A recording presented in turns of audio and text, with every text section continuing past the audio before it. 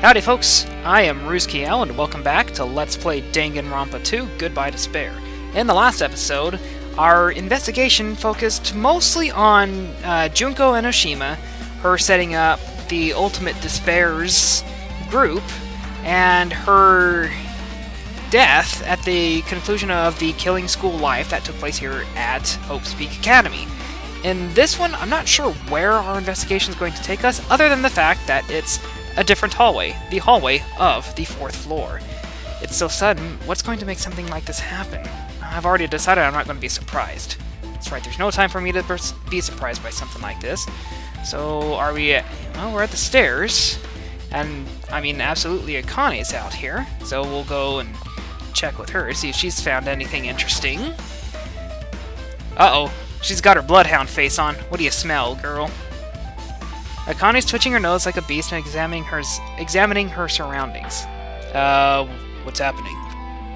Well, you know, it's just my gut, but I feel like someone's getting closer.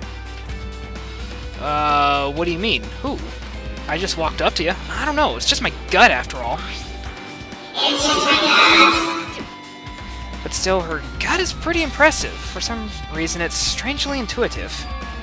And Monokuma did say something about the main cast coming. It's surprising, but her gut must be correct again this time. And she can smell them? That's impressive. Okay, so if assuming I can see through the liver spots or whatever that are showing up on the screen, sorry, there's nothing I can do about that. I'm trying to find where... this must be our door. The music room. I think I came in from the opposite location of where I'm accustomed to. Because after all, I played this game so recently. No, I really haven't. That's new. This looks like the music room. And what's with the 10 Commandments? I see the term for future again, written at the top of it. I feel like I can sense something strange. Yeah, don't say! Even the walls are screwed up. Oh, by the way, I should probably keep a lookout for any Monokumas. I actually kind of forgot about that for a second. I don't... God, it's such a mess up there, but I don't see any. No, I don't see any up here. Just give me a second. Sorry, bear with me for a second. I'm not seeing it though, so... Okay, so we got this hologram and we got that monument.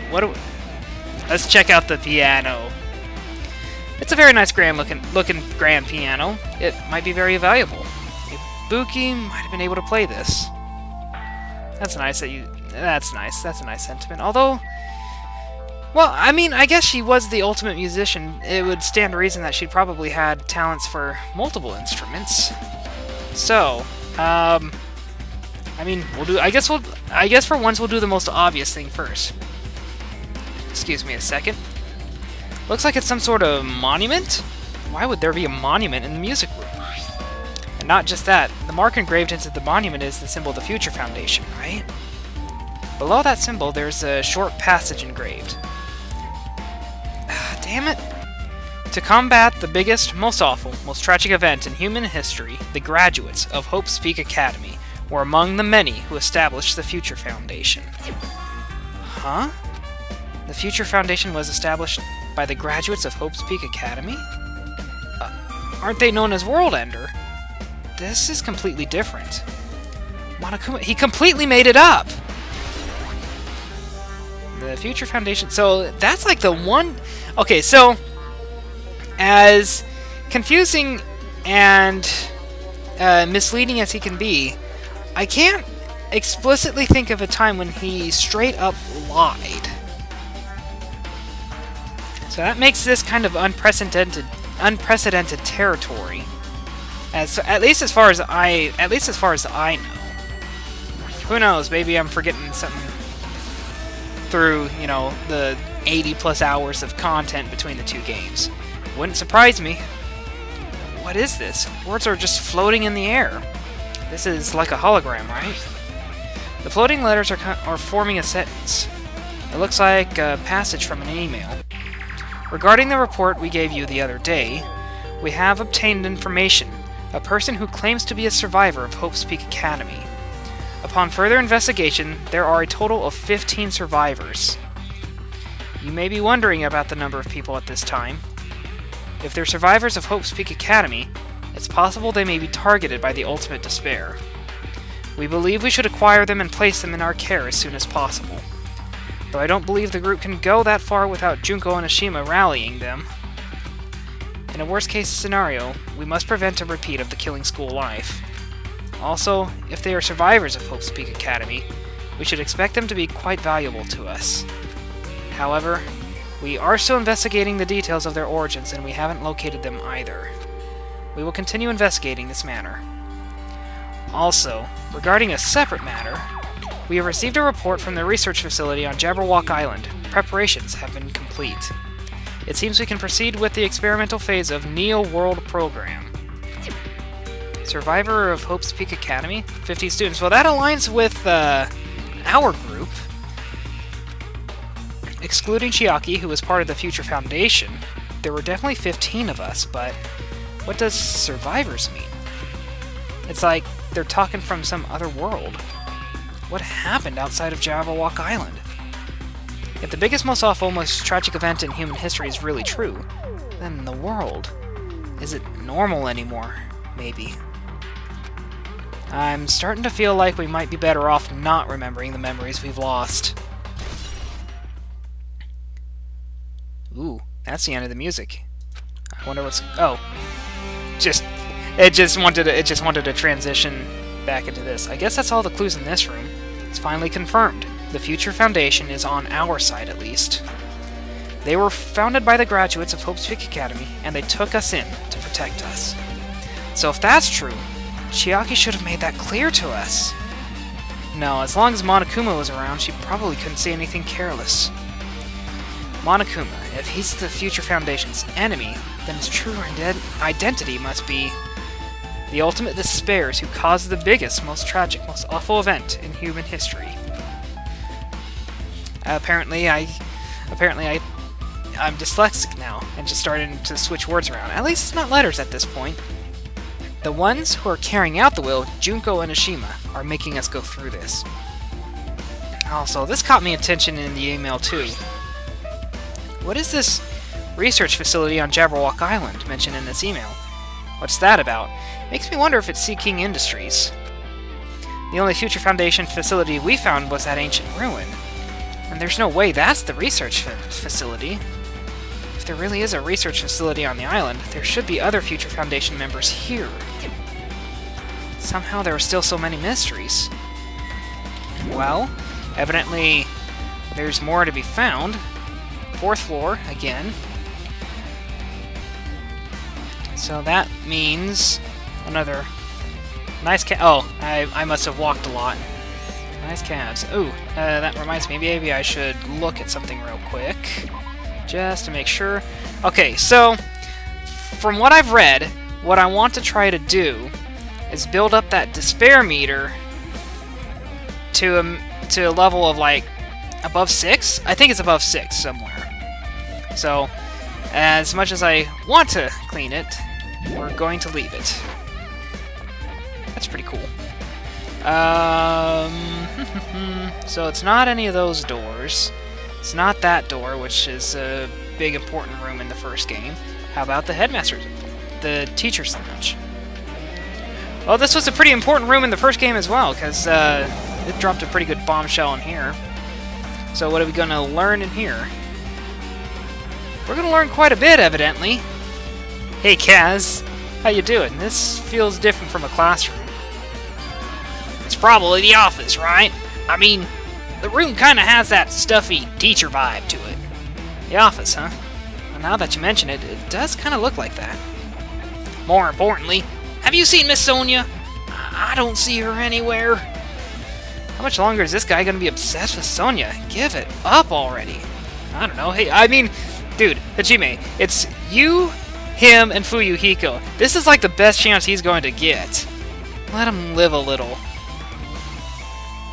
So, okay, so we've got the blackboard, Something down here. Flowers. Okay, I was trying to click on the flowers, but it didn't seem to register. I guess I must have missed the mark. Flowers on top of the desk? Plus, it looks strange to me. Are my eyes just tired? So we got the monitor, the hologram, what else? The camera. And the Monokuma sticker. Okay. 1 second. Ugh. Getting awful tired of that cough. Alright, so I want to look at the picture of the founder up there because I know that's going to be important. Well, let's do it the same order as the music room. We'll look at the hologram last. There's something written on the blackboard. Oh, it's the name of all of the students. Hold on a second. Oh, that doesn't seem like the right number of people. Hold on a second. We've got Hajime, Chiaki, Kazuichi, Akane, Sonia, and Peko. Hold on a second. Alright, sorry about that. It sounded like someone outside was screaming bloody murder. Okay, okay, so I found out why, the number didn't seem right. I was expecting there to be 50 names, so the 5 groups of 3. Because, you know, Chiaki wasn't part of the list of students. But, I mean, Chiaki's name is right there. I can't believe I read over that and completely missed it. So, alright, so what's written here, other than the names? And we've got... Interestingly enough, Hiyoko and a newspaper clipping is off to the side. I wonder why that one specifically. And just okay, so we got the list of subjects, and just below that are the names I've seen before. So we got the newspaper. Anything else? Oh, here's the portrait. Let's see. Well, we'll start with that. Because, admittedly, she looks a lot nicer from the newspaper. There's a newspaper posted on the blackboard. Below that, Hiyoko Saionji is written there. What is this newspaper? She looks older and taller. Miss Hiyoko Saionji. What is this? It says Miss Hiyoko Saionji. This can't mean the same Hiyoko, right? I mean, the Hiyoko we knew. She was much smaller and looked more childlike. It was pretty much her defining feature. Okay, so it wasn't just an artifact of, just her changing her hair up. But the photo in this newspaper, in a way, I can see the resemblance to Hiyoko, but her height and figure, it's too different from the Hiyoko we knew. What does this mean? That is a very good question. This lady looks pretty mature. She Hiyoko's older sister or something? No, it says Hiyoko Saionji right here. Oh, then Hiyoko has an older sister with the same first name and last name. An older sister with the same first and last name? That's the only explanation, right?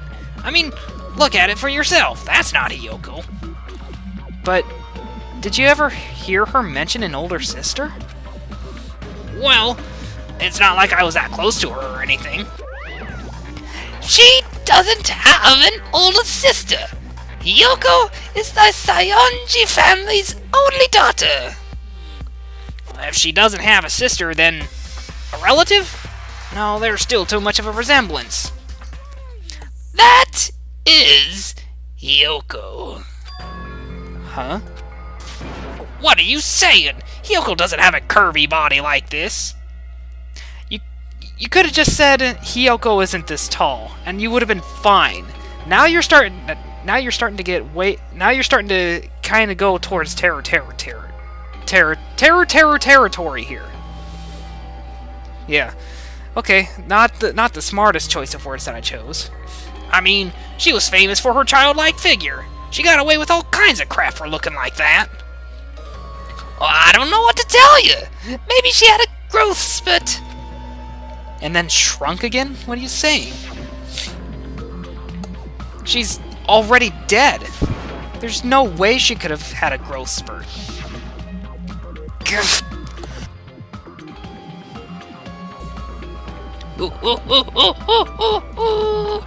Well, regardless, all the clues I've provided are true. If they weren't, it wouldn't be fair. What the heck? This is the truth? If this is the truth, then the Hiyoko in this newspaper is really the Hiyoko we knew. Is he really saying this is the same person? That's impossible. I mean, how can there be a photo of a grown-up Hiyoko when she's already dead? Why does this even exist? I don't know, man. Could it be related to that list of subjects over there? Yeah, what about it? If it says subjects, maybe it means they were some kind of experiment, right? Did that experiment change Hiyoko's body? Oh, what am I saying? Just saying it out loud makes it sound messed up. What experiment? If it's some kind of experiment, it would mean that we're also test subjects, right? I mean, our names are also written on the blackboard under that list of subjects. But what kind of experiment was it? Oh, what's going on? Better not have anything to do with time travel. I don't know. I don't think time travel's involved.